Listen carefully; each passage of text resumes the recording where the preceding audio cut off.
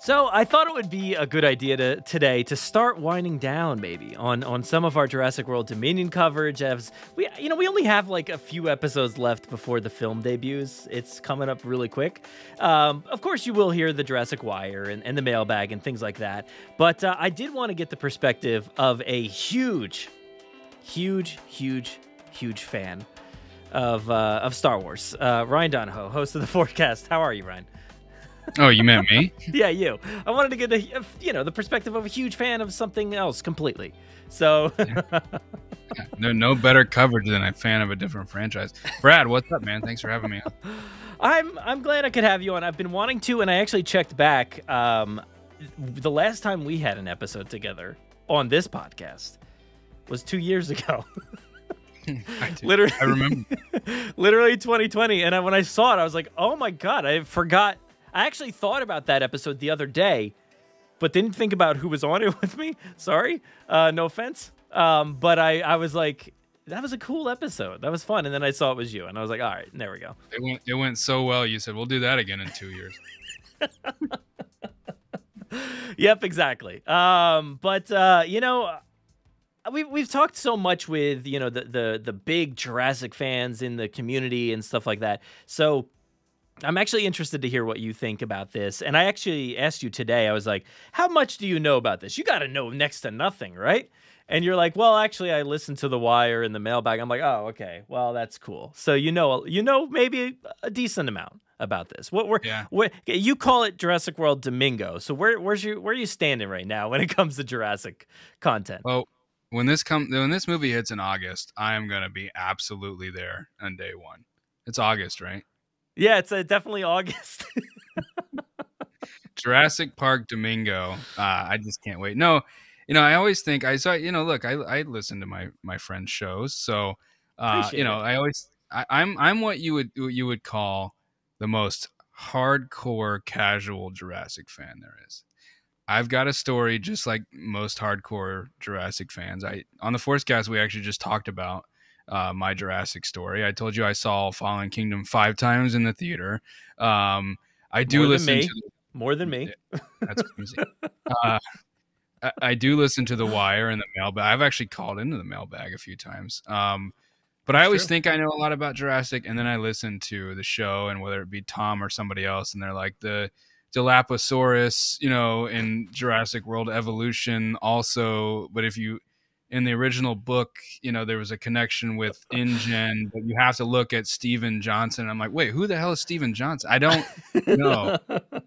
And so I have to, I have to kind of put it in perspective. So I know a lot, probably more than like the average movie goer that probably saw a trailer during Multiverse of Madness and goes, oh, there's another one of those. Oh, we got to see that. I'm further along than that, but I definitely would say that I'm look, last time I was on here was 2 years ago. So what does that tell you? It tells you I'm terrible at booking people to come on this show, and I just stick with, hey, let's do the same thing we did last month. But your original question was what I'm feeling right now heading. Yeah, into what are you movie? feeling? Yeah. I am both very, very excited and also very sad. So I love seeing these movies in theaters in particular. Like even more than Star Wars. I think Star Wars is best seen on the big screen, but I've gotten so much small screen Star Wars now that I've come to terms that that's almost just as good. But for Jurassic, it's such an experience to see it in the theater. And I'm so not disconnected, but I'm not necessarily like, they better do this, and this. Like, is when I head into Star Wars, it's like, I watch Rise of Skywalker and I'm like smacking my head a few times going, why would you do that? Where here, it's like, I don't know what's legitimately going to happen. Like, dinosaurs are living among us. The guy on the scooter got eaten. Like, how much of that is going to happen in this movie? And at the end of it, how do you solve this? I think I texted you one time and I was like, hey, dinosaurs are kind of roaming the earth. Maybe we should get all the world governments together and maybe do something about this. Nah, we'll just leave it to these 8 randos that'll just take care of it.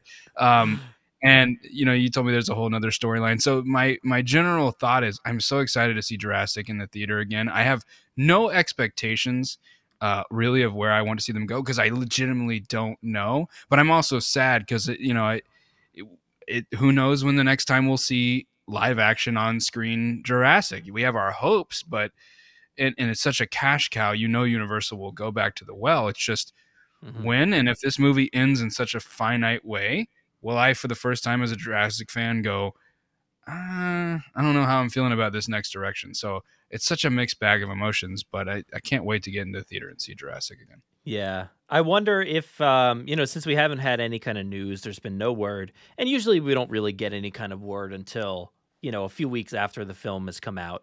I wonder if they'll take like the Star Wars approach and like say, hey, we're not making movies for a while, for many years. And then they'll just throw some stuff maybe on Peacock if they ever do get around to doing TV content. But I don't have faith in that. I don't know that they'll ever get around to doing that. And Peacock just doesn't really seem like the platform for it. Obviously Camp Cretaceous is on Netflix, but with Universal and Comcast owning their own platform, you would think eventually something would get to Peacock. But, Star Wars has done some major scale stuff. This past season of Boba Fett had a Rancor in it that was just as believable, if not more so than anything you've seen in a film. So if they can do that, we can get a dinosaur on TV, Yeah. No, this is how big of a fan I am. The short that we got on NBC, kind of. What was that called? Well, we got one back in 2018, Battle at Big Rock, and then we got the prologue recently. Yeah, that was 2018, Battle at Big Rock. 18 or 17, maybe even earlier. Yeah, maybe 7. Oh wait, no, we got the movie in 18. All right, so maybe it was 19. Okay, maybe it was 19. I don't know. Who knows? But that was so awesome. I remember watching that. And then, I did watch the prologue as well. It definitely can translate to TV. But, I hope for your sake, your listeners' sake, your audience, the Jurassic community, because I've said before, the Jurassic community from the outside, just an observer. I just watch you guys talk about Jurassic. I don't participate.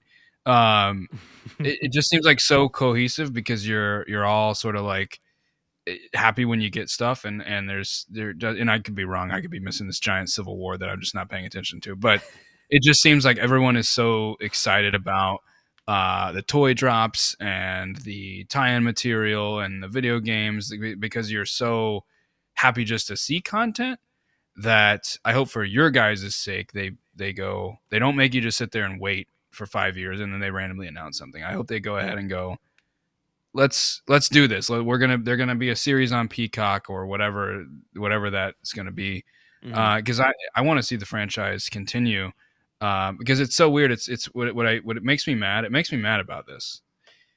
You talk about what kind of fan I am. It's like I get weirdly defensive of the Jurassic franchise because everybody's like, oh, another one of these, and then the box office comes out and it's like breaks every box office record of all time. So it's like obviously people want to see these. And so I just hope Jurassic and Universal understands how awesome this community is and that like it's not just you guys. Casual moviegoers love to see dinosaurs eat people. Yeah, it is very, very frustrating to see those comments all the time about, oh, great, another one. Who needs it? Why didn't they just learn from the first one? How many times could they possibly do this? I'm like, each movie's been different. Let's give them some credit.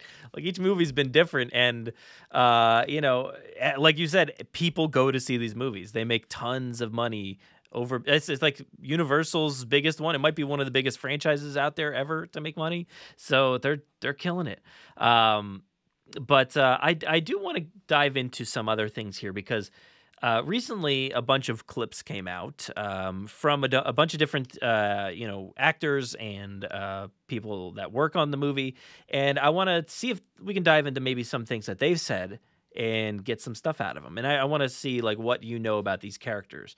So let's go into this first one here, which is from BD Wong.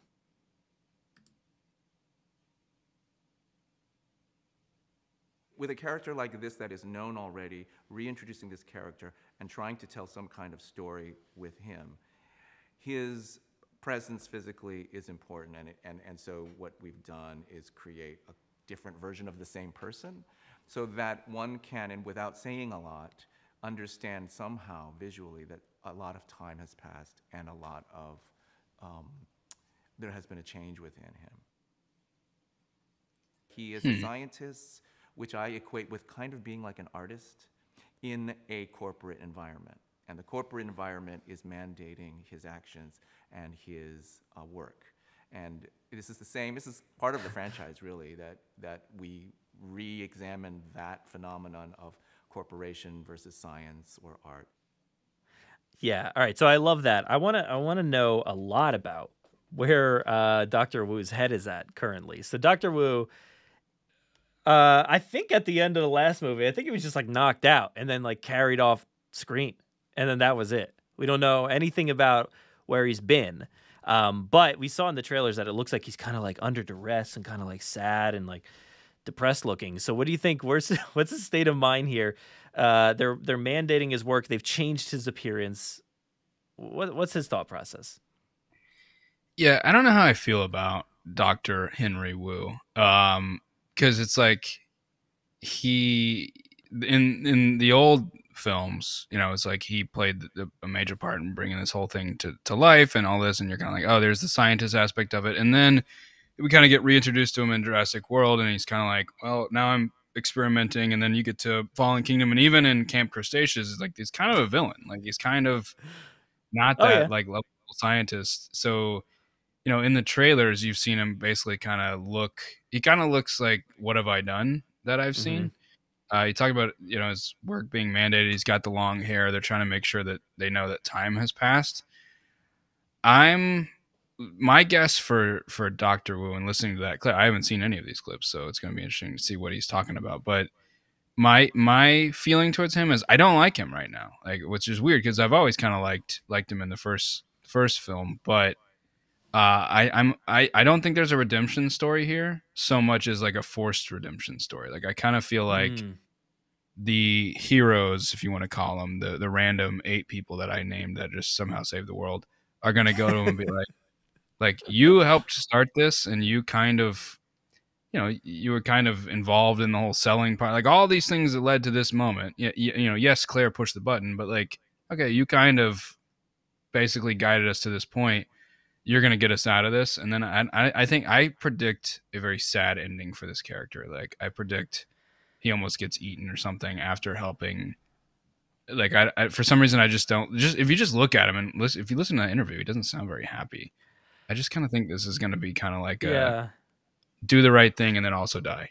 Well, I honestly feel bad about just the character and BD Wong himself. Like he's come out so much and said how like he was undervalued, you know, in the first movie, and they didn't do anything with that character, and he's wondering if it was maybe a race issue or something like that, you know, back in the 90s. And then he gets his due in Jurassic World and Fallen Kingdom, and now here he is in what could be his last movie. And all we're doing is focusing on, you know, Sam Neill, Laura Dern, and Jeff Goldblum. And no focus whatsoever on this sad guy over here. You know, I feel bad. I feel so bad. I want him to be at the forefront of all this as well. So I hope there's a redemption in there for him. I really do. I don't know. I think there will. I do too. It just seems like in the trailer, at least, he didn't. I mean, when you saw the part where he was in the trailer, it certainly didn't seem like he was like, let's do this. Everyone else, like, he kind of looks, I can't remember the exact line, but he kind of looks up to somebody and it's kind of like, you kind of don't understand what we're dealing with here.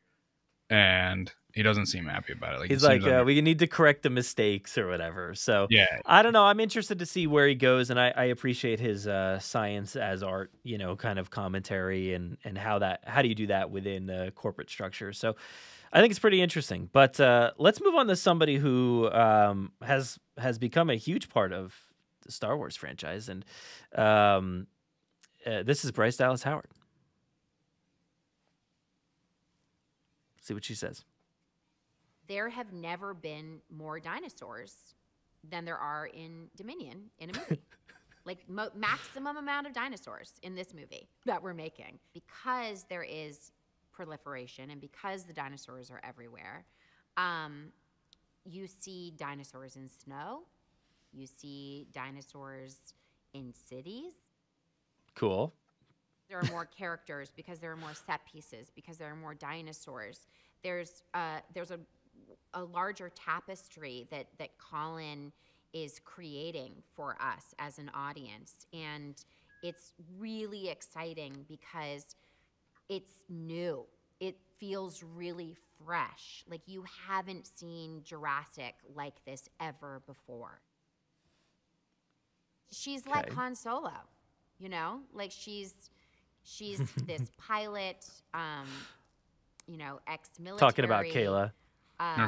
Just Thought a I total missed something. boss, has gotten into some shady business, and that's the moment in which, you know, Claire and Owen and Kayla's story intersects. Huh. Jurassic is a very pro-female franchise. If you think about it, as it started, all the dinosaurs were women. They were women. All the dinosaurs were female. And they're inherent in that there's sort of the idealization of that female strength, female power. Okay. There's a lot to take in there. Not so much in the beginning, but more dinosaurs. Yeah, we get that. There's a lot of stuff going on in these trailers. Haven't seen Jurassic like this ever before. That's a nice, interesting comment. I feel like that's something, though, that anybody would say for any new movie. The interesting stuff, though, is that the talk of like Kayla, who's the new pilot in this movie. You see her flying that big plane that gets attacked. She's a little bit like Han Solo. She's into some shady business. I think that's pretty cool. We'll learn more in a little bit, but that's cool. And I'm so excited for the future of whatever Bryce does. You know, I want her to direct Jurassic, you know, but you guys got her on lock over there on Star Wars. Is she doing Ahsoka too? I think she is, right? Well, she kind of let it slip that Clone Wars fans will be happy with what they're doing on Ahsoka, and it's like, so either she's privy to some things just because she's part of the family, or she's getting scripts because she's going to direct. Hopefully, but they're big fans of her. They gave her basically the second biggest episode of Book of Boba Fett, so they're big fans of her. Which she's one of my favorite people out there in the industry. So you know. What's weird is we didn't actually hear her talk about her character much at all. But yet she has probably the biggest moral dilemma in the entire movie, at least going in, right? Because she's the one that did it. She's the one that did it. She's the one that pushed the button. Well, you know, that would be the girl Maisie. She's the one. Claire was like, I don't know, and then Maisie's like, yep, I'll hit that button. Yeah, I guess technically Maisie did hit the button, but just because Bryce in general got him into this mess, because she undiscovered the plot, and I remember distinctly she yelling it was all a lie because I saw it in the trailer 500 times. But yeah, I don't know. I just think she's the most like. Got to be one of the most conflicted characters because we've seen she's actually the one that has one of the biggest arcs, I think, of the new trilogy. Oh, for sure. Yeah, I don't know if it works 100%, but I'm interested to see what happens from here on out. And you mentioned that she didn't really talk much about her character. Yeah, I don't know what's going on with these characters. Like you were saying earlier, it's like we don't know what's going to happen. Like I don't know what's going to happen at the end of this movie. Like who's going to be left? Where are these people going to be? I don't know, but one person I do want to know what you know about is, the beginning of Jurassic Park. Dennis Nedry goes to that cafe and he gets the Barbasol can. He gets it and puts that shaving cream on somebody's apple pie or whatever. Or cherry pie? What I don't know what kind of pie it was. Does it matter? No. What do you know about Dodgson? Nothing. Nothing. Yes, right. That's the point. So I like that as a general, the general audience out there has no clue really who Dodgson is outside of Nedry going like, Dodgson, we got Dodgson here. And he's in the film, this one, right? He's in this movie now. And now it's a different actor. Lots of bad things happened from the other actor, so we won't talk about that. But brand new actor, Campbell Scott, plays Dodgson. And there's a lot of cool stuff to learn about this character. Of course, we have, the books, he was a big character in the novels, and they talked all about where he's from and what he does. But the movies never showed that. So I'm interested to see how they're going to plot that out for people to actually understand who this guy is. So let's take a quick listen here to Campbell Scott. He's got some fun things to say. Obviously, I went and looked at some of the things, what people were saying about him. And a lot of the stuff was, interestingly, about the books, and even people who had written comments from the first movie, how, if Dodgson ever comes back, how we'll be involved. There are kind of, I guess you'd say, sort of archetypal things that happen in the first movie, mostly to do with, that involve Dodgson, but mostly that have to do with Wayne Knight's character and his death, and people remember how they smuggled the dinosaurs and things like that, the dinosaur embryos, and so I think it certainly seems like people are interested, like how are they going to work them in, how are they going to, and Colin and Emily and everybody have done a pretty amazing job of both hopefully satisfying that curiosity, but also making something we haven't seen before. Oh, I'm so interested that he's here. Lewis Dodgson awesome. is, as we say, from the earlier from the books and from the earlier film, and he still is that person. InGen was the original company that was working on the dinosaurs and funded by Attenborough's character and Jamie Cromwell's character from later on. Had a rival company in the books, Biosyn, and that is, and Lewis worked for them, and he is now become the CEO, or the man who runs that company. They are a genetic research science company, but they've always a little less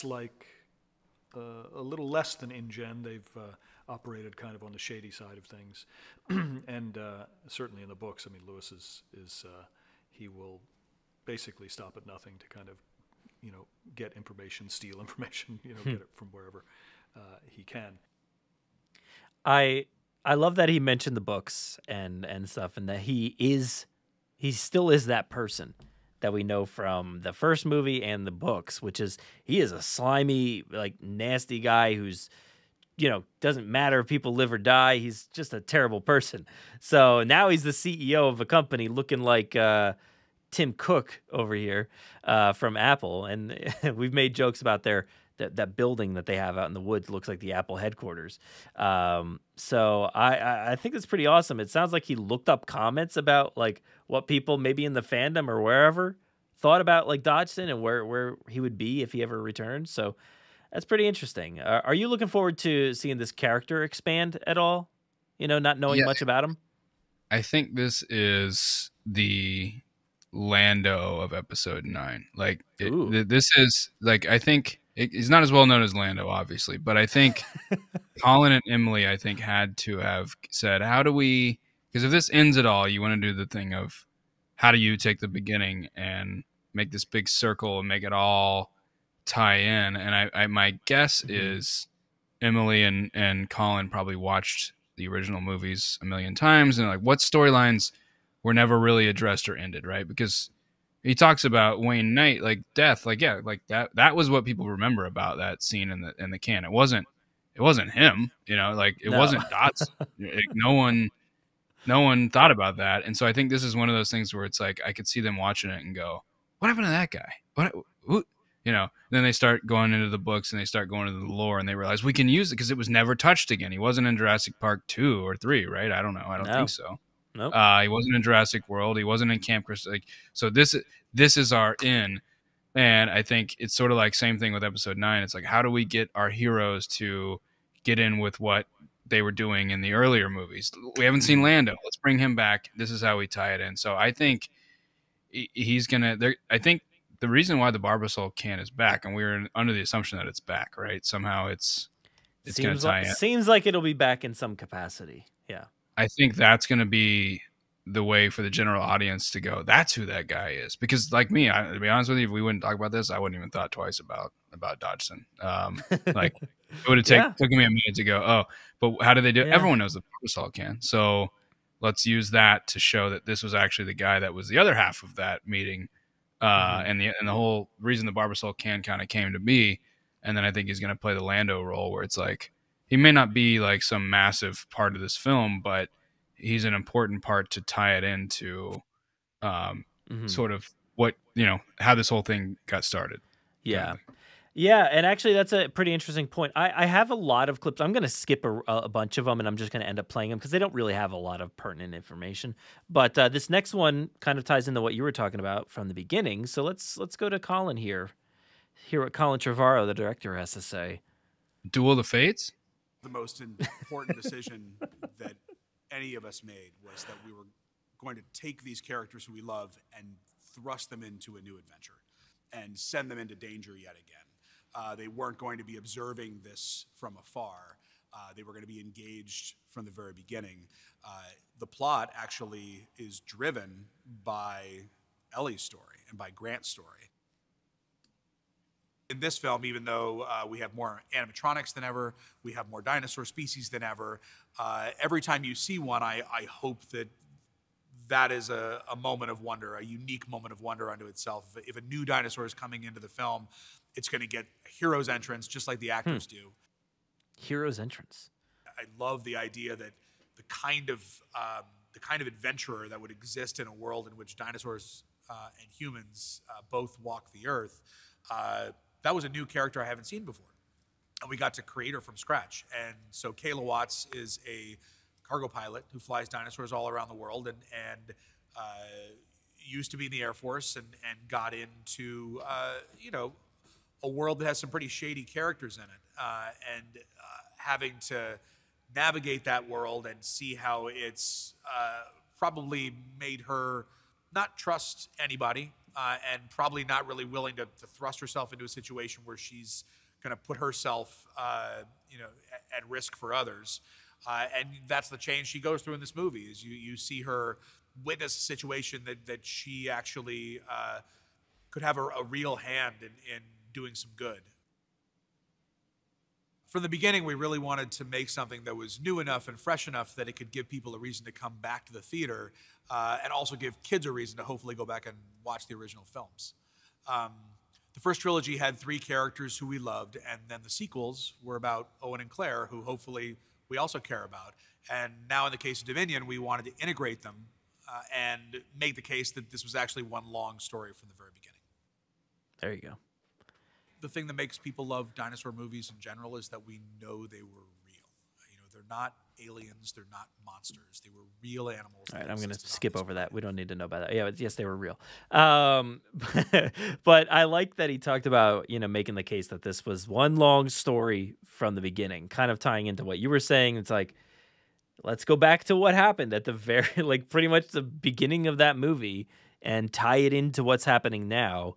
I really like that. So here's hoping that it pays off in a satisfying way, because the Barbasol can is one of the most interesting concepts that we have, and it just got thrown under a piece of mud, and we've never seen it since. It wasn't a game that's not canon anymore, so who cares? But I want to know where it is now. So do you think we have these rusted Barbasol cans, right, from Barbasol?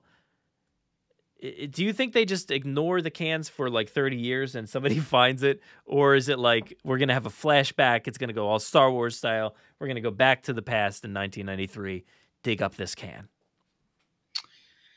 I think there's definitely flashbacks in this film. What they're going to be, I don't know. The other question that I have is it possible to return to the island or no? I mean, we know that it got exploded by a volcano and all the dinosaurs are dead, but if they're on a fact-finding mission to figure something out, clues on the island, I don't see how that's really useful, but we know the Barbasol can still exist because of what we saw in Camp Cretaceous, right, the trailer at least, right? So yeah, Cretaceous, by the way.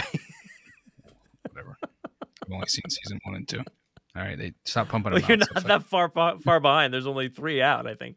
So well, they pumped them out every 2 months. The point is, do we return to Nublar? Like, Oh no, I'm sorry. yeah, There's four seasons. My bad. I thought so. I would Yeah. wonder. I wonder that though. I don't know if I don't think we'll ever return there. I think they made a point that's saying like, and a few of these, probably some ones I won't play just yet, that they'll say like, we had to get off the island. We had to, now we're telling stories out in the world, and I'm like, okay, so I don't think you're going back there unless it's a flashback. So maybe that might be our only opportunity. But I'm just, this is one of the most interesting things. I can't wait to see how it's used. But I also did like that he was talking about Kayla again, somebody who used to be in the Air Force, you know, got into the shady world, doesn't trust anybody. Maybe we'll see that shift. So I'm interested to hear. So let's move into that we're going to talk to DeWanda Wise right now. Personally, I'm going to talk to her right now, and you can watch. So let's play it. Let's roll the clip. Roll the clip of Kayla Watts here. Kayla is a contract pilot, and she often works for corporations like Biosin. And sometimes she sells dinosaurs at the underground market, which is primarily where we first meet her. We meet her initially on the tarmac, and then after that, we meet her in her natural habitat at the underground market. Selling dinosaurs. Wow. I'm interested in the moral compass. I love this question of, you know, being a hero and this notion of morality, because I think, you know, at Kayla's heart, there are all these things these qualities, you know, integrity and honor and community that she was raised with. And absolutely, if you train in the military, you know, I was in like JROTC in high school. So if you train for any moment, you know, in any branch of the military, you know, you're gonna walk away with so many really beautiful and noble qualities. But part of what I really responded to in Kayla was that she isn't perfect at all. That you kind of like. So this whole interview, I'm just watching this dinosaur on the side of the screen. Yeah. So, witness her grow in her morality, and you watch her grapple with her conscience. I feel beyond honored to join this franchise in particular. I think from inception, it's been diverse. From the very beginning, it's had great roles for women. Like, I Nerd Status went and read the books afterwards. You know, it's probably, I don't know if there's a better fit for my, like, franchise debut. I'm calling it my franchise debut. I don't actually know if that's a thing, but it is now. But yeah, it's just, you know, it has the kind of incredibly long history, and there's just so much more to explore in terms of our relationship, you know, the human relationship with our environment, with our call to take care of the earth. Well, there we go. That was DeWanda Wise talking about working for companies like Biosin. And a big thing that she revealed here was that she, you know, maybe in her spare time sells dinosaurs at an underground market. I'm like, yo, I'm supposed to be rooting for this person, I thought. And then here she is going to sell some dinosaurs in an underground market. I'm like, hopefully she has a good turnaround here. I don't know. I think she's going to get thrust into a situation with Claire and Owen's going to do a lot of yelling. I'm like, yeah, you got to help us. Like, you got to help us. You know, I know that you don't trust me, you don't trust Biosin, you don't trust the military, you don't trust, you know, there's a lot of, you got to see that we need your help. These dinosaurs are like, they're real. They're animals. They have feelings too, you know, help us out. And then, like Han Solo making that decision of shooting off Vader in the trench run, you're going to see that moment. And then next thing you know, you're going to root for her, and then she's just part of the squad automatically.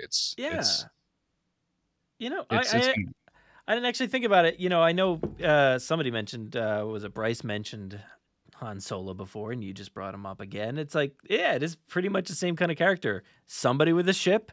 This, you know, in this case, a cool looking plane that maybe gets crashed at some point, and does some shady stuff. It's exactly that character, and that character comes around. So I think this one will be fine. But franchise debut. I'm not looking into that too deeply. I think that's mostly just like, well, she's debuting in this Jurassic franchise, not Star Wars or not Marvel. Yeah. Or it could be her saying like, hey, this is the debut of me within this Jurassic franchise, and there's a lot more, which I do think might be true, because there was a lot of rumors that like her and Mamadou Athie are going to be maybe continuing on in some form or fashion. So that'll be interesting to see. But I thought that was a pretty great interview there that actually gave us quite a bit of information there. So I'm going to skip over a few here, and we're going to go to Laura Dern, who actually has some pretty valid information for us to hear as well. It's a big one. I met Colin Trevorrow, and he sort of hinted something to me. And Steven Spielberg then called me more formally to ask, how I would feel about the idea of Ellie Sattler returning along with a couple of her buddies. And I was really excited by the idea. I think we all wanted her to return with a new sense of self and have advanced as a character in her life and in her work. And so as they mined and explored through the script what that would be, it became really exciting. It was important to Steven and myself that Ellie was a feminist, female action character in this large action movie. Sadly, that was not common when we made the film, and has become, thank God, more and more common. But we certainly want to honor that and bring it even more to the forefront with all the female characters in this film. And I think to see who Ellie is today, what it means for her to be divorced, having raised kids, single, independent, and frankly, living the Alan Grant life and loving it, as she says in the film, is kind of a gorgeous starting place for this character.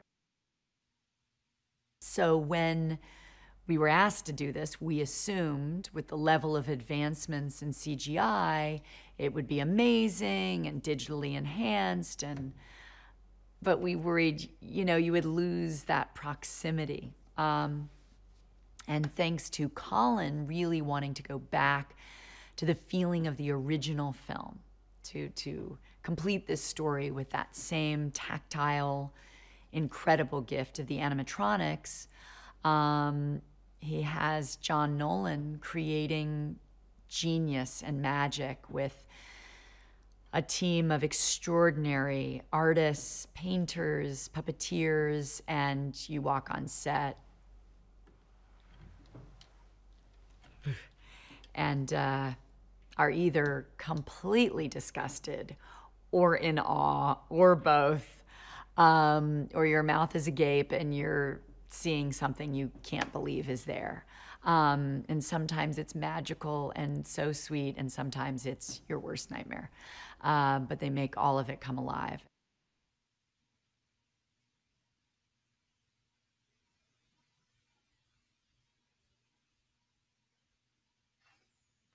I was muted. That's great. There you go.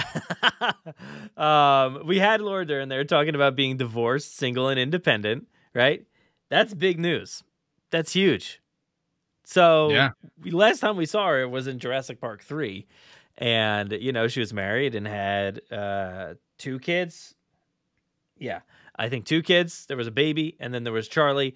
And there was Mark Degler, her husband, who, had some ties to something government agency or whatever it was and helped them get off the island. Divorced. That's the status going into this movie. I didn't expect it to be revealed here, but here we are. I think it's quite obvious that Alan and Ellie end up together. I think that's the fan favorite moment that everybody's wanted since 1993. That happens at the end of the movie. I think it's you can sign, seal, and deliver that. I think it's almost too easy. It's going to be a cheer moment. It's one of those moments where people clap in the theater.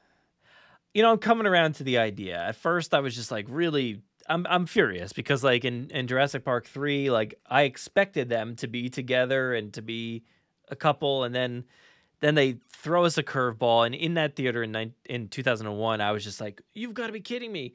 This is not his family. This is not his life, Grant's life. It's Mark Degler's. Like, oh, come on.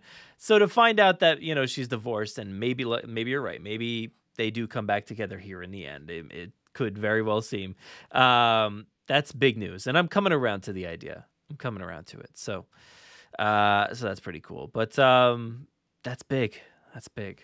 Let's move on to the last one here that I have from Mamadou Athey. And it's a brand new character that is going to be playing here in the franchise. So let's take a listen. Ramsay's job is the head of communications. That apparently covers a wide array of responsibilities at Bison. But yeah, that's his title officially. But he's also being groomed by Campbell Scott's character, Lewis Dodgson, who was in the first film. He's being groomed as like kind of his second in command. So I think that's where kind of a lot of his like kind of tentacles get spread around a bit. Second in command. I grew up with this and these characters, and it was just kind of cool to be in like this like enclosed space with Alan Grant and Ellie Sattler. It was awesome, and they were so cool. So I had a really great first day. Very, very surreal.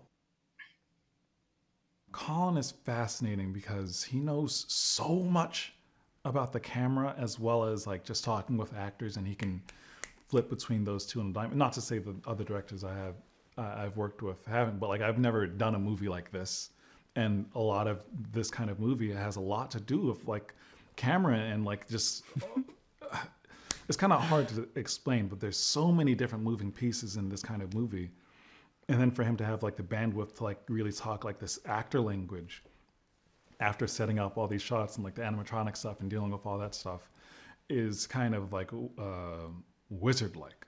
I think, and yeah, he's a great guy. He's the greatest guy. I mean, you can't just have a 3-hour conversation first meeting someone and not like enjoy it. I really like, I just like the guy a lot. Like I love him. He's awesome.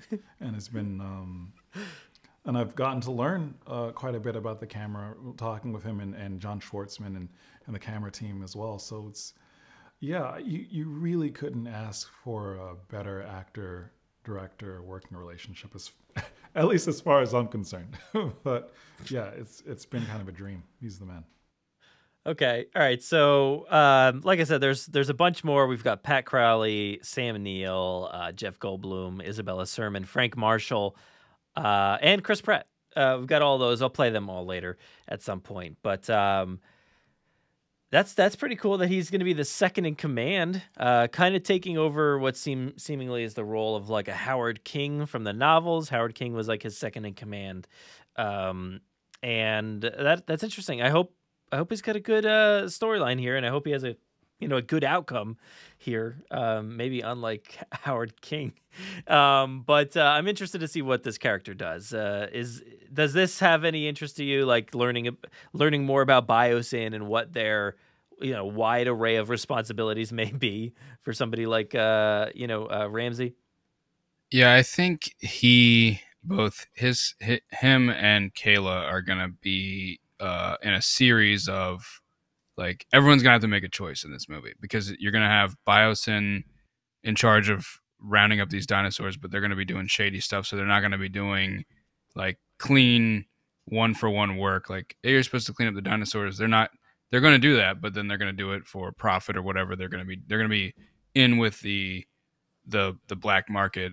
Something's not going to be right with them. And basically Dodgson's going to tell Ramsay to like, put a good face on this. You're the face of the company.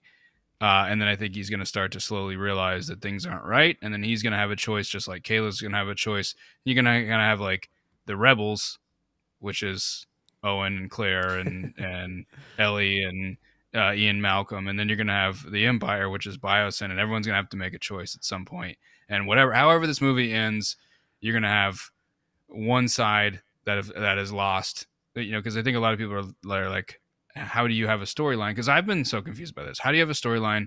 Dinosaurs are now roaming the earth. You can't really round them all up. You can't really shoot them all. You can't what do you do? And Ian Malcolm keeps saying you can't live with them, right? Yeah. So, what do they do? And the good guys are obviously going to be our heroes. The bad guys are going to be Biosyn. And I think Ramsay is important because he's going to be, I think at the last minute, he's going to reveal to the public like what actually is going on with Biosyn, so that like he's the whistleblower, and then it cost him his job, and then he has nowhere to turn, but he turns around, and then there's a group of 8 randos that have saved the world, and they're like, oh, I guess I'll join you guys. And now you have the future of the franchise in Maisie, Kayla, and Ramsay, and Owen and Claire, and the big 3 just kind of float off into the sunset. And maybe that's the setup, but like I feel like he's going to have a choice to make, and he's going to be important. And the whole movie, you're going to be watching him kind of like go out and do press conferences, be like, no, everything's fine. We're working with the governments. And then he something is revealed in Dodgson's office, and he's like, wait, what are you doing? And then he starts to crack, and then eventually he makes the choice. So. I like that. I think you're onto something. I definitely think that's going to be the case. He's going to see it all unravel. Maybe he'll see like, Dodgson do some really, really unethical thing and like attempt to murder somebody or something like that. I could definitely see that being a thing. But, what's interesting is a lot of the other voice messages or interviews here do talk about Colin a lot. And Mamadou Athie there talked about Colin. And, I've been saying this for a while that I feel like this movie has to be good, right? It has to be good after getting dropped from Star Wars with Duel of the Fates and what he would have made there.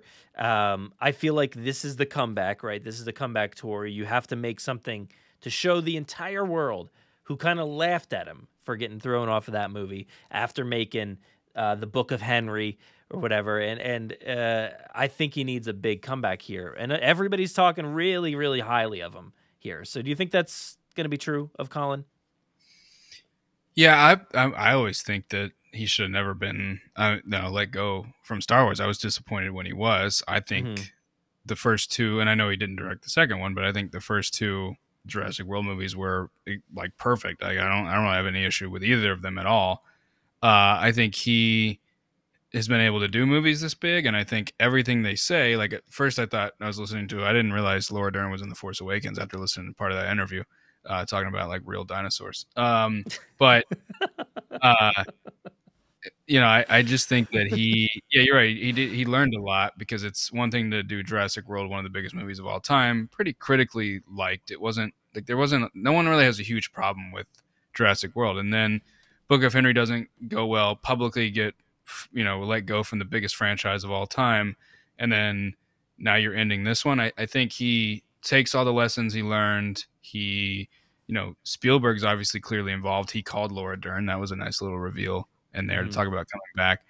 So he's got that sort of guardian angel still over his shoulder, just in case. As a nice fail safe. So I think he's passionate. Like everybody's passionate about Star Wars. I'm sure he was too. But like, I feel like he's really passionate about this franchise. You hear about his involvement in the animated series that I won't attempt to say wrong again. He feels like he's the steward and the shepherd over this franchise. So when you care that much about it and everyone says good things about you, to me that's only going to be good. So I think he's learned his lessons, and I think he's going to land the plane as well as he possibly can. Awesome. Well, yeah, I think you're on something there. So let's end it there. We've got a lot more to listen to here. Like I said, there's nothing too imperative to talk about. Pat Crowley's talking about got to get off the island. Sam Neill, again, a love fest for Colin. Jeff Goldblum literally just rambles for like 5 minutes about Laura Dern and Sam Neill and Colin. So there's a few others in there too. Chris Pratt actually got very existential here, so you gotta check out that one as well. But thank you, Ryan, for joining me here on the Jurassic Park podcast. What do you got going on? You doing anything? This is coming out this week, so you got anything going on? Oh, we got a lot of stuff going on. We've got preparing for Star Wars Celebration in 2 weeks, preparing for Obi-Wan Kenobi. So Star Wars is about to hit, we had a nice little break for a couple of, I say break as if like series hasn't come and go in the middle of this break, but we're still nowhere near the level of Marvel where it's like movie series, movies, 2 movie series.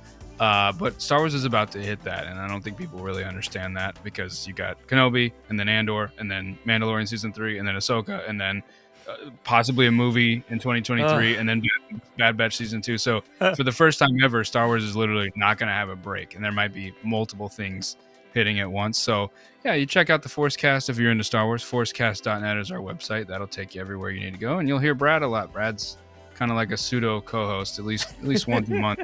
He'll show up somehow, and we'll talk about Star Wars. But yeah, no, thanks for having me. Like I said, Jurassic is my even more than Marvel for me. I'm the most hardcore casual fan you can get, where I love all the stuff. I love the energy of the Jurassic fandom. I really do. I mean, if you guys are listening to this, Star Wars fandom is just a straight dumpster fire, normally 24/7, and we're spoiled. And this franchise, I like coming over here where it's like, we don't get a buffet. We just get a regular dinner, a regular entree, and we're happy that we have it. So I'm 100%,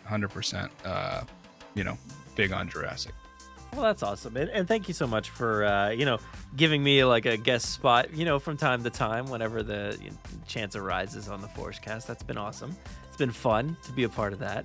So, yeah, here's to more. I'm sure we've got more to talk about in the future. Hashtag where's Justice? Where is Justice Smith? Where's Justice Smith and Daniela Pineda? What's going on? Why? The cast. I love them in Fallen Kingdom. Where are they? Why haven't they said? No one said a word. They pretend like they're not in the movie. Like, did they get cut? I have a feeling they're going to be the Vince Vaughn of this movie, and they're just going to show up. They're going to show up with the big set of cutters, and maybe just let some dinosaurs loose in the wild again. I don't know. Where's hashtag? Start it now. If you're listening, it's hashtag Where's Justice? Where's Justice?